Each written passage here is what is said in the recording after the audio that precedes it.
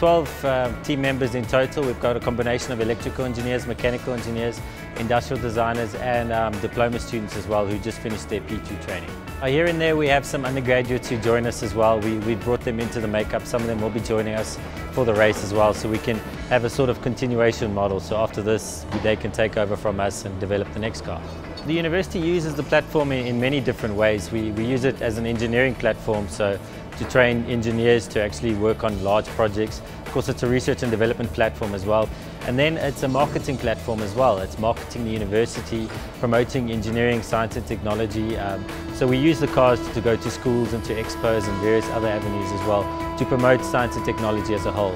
Basically what we did, we started with a blank model and basically wind eroded the car away into the shape that you see now.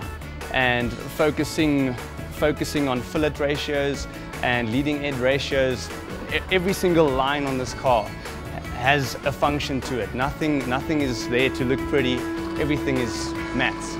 What we have is a full-on carbon shell on the outside with a foam core on a thin foam core around it on the inside of it, and then another layer of carbon, and that gives you a sandwich panel, which then makes the outside shell pretty strong. But now that's not strong enough for the suspension and all that to hold on. So you have an internal structure that you put inside of that. That's also made of a composite structure on the inside of it.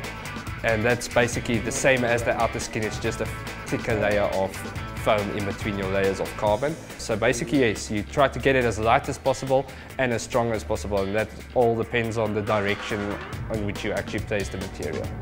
Our initial design had a centered driver position.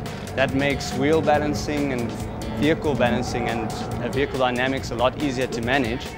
But we found that there was almost a 30% decrease in drag when we moved the driver from the center off to the side. That's because, mainly because we had two converging diverging ducts out the back, which totally messes up the air, and that just wreaks havoc.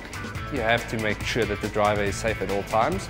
So we put extra layers of carbon around the driver, thicker layers of carbon around the driver, and then also we put a layer of Kevlar, because carbon do snap, but Kevlar doesn't snap.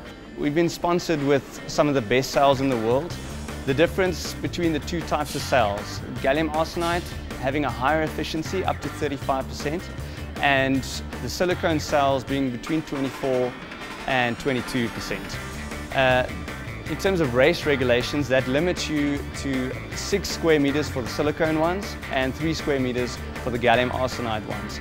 With the 3 square meters, you get less power in, about 300 watts less than everyone else, but we can afford to build a car that's half the size.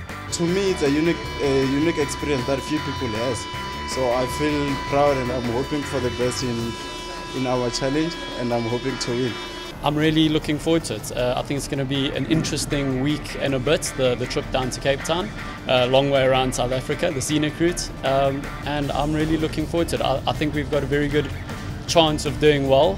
Working on this project was just a great experience. I got to learn about different engineering material like composites, and my hope for this project is that we should beat the world champs. It is a diverse project. There's no one particular thing that you do. So you learn to do so many things in a short space of time. I'm hoping I'm just gonna get more experience, and that will help me in the future. I think we do have a competitive edge because our car is so much smaller, and I think we can compete well against the international teams, and I hope we win them. Well, we have put a lot of effort into designing the car and building it. It's all done by hand, by us.